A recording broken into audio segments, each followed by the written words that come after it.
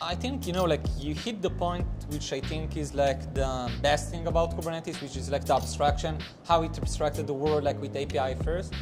I wonder like, like a lot of things have changed, right? Like Kubernetes became super popular and I hear more and more people now complain about the abstraction. Like, should it be more opinionated or less opinionated? Like, I wonder like, what do you think? Because this is something that comes up quite a lot. Like, a lot of companies are building their own platform on top of Kubernetes, right? Like Kubernetes is a tool to build platform upon them. So what's your take here? Like, should there be like another layer of abstraction on top of Kubernetes? Shouldn't we? But this is natural. This is called maturity. Like when you're a kid, everything is fun, everything is happy.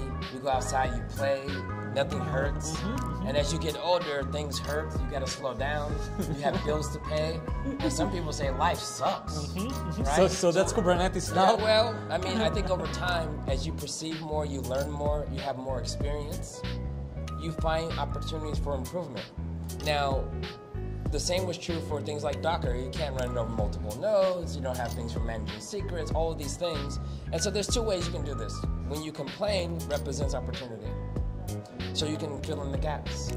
And so when I think about Kubernetes, just getting people from just like running scripts on VMs to where we are with Kubernetes, I'd rather people be complaining from here than complaining from here. So now we have a new thing. So this gray area, complaining. And so people say things like, it should be easier to use. Okay. But we have the right level of abstraction to build that new thing. And so people think we should get more opinionated. But the way I think about the opinionation is more like a restaurant. If you go to the grocery store, you can buy all the ingredients you want and make the food just the way you like it. But you have to go grocery shopping, and no one really likes grocery shopping. That's true. If you go to a restaurant, you may not like the menu, but it's opinionated. We have these 5 items for this price, and if you're allergic to shellfish, sorry, we only sell seafood. And you have to find another restaurant. So I think Kubernetes is more like maybe the grocery store.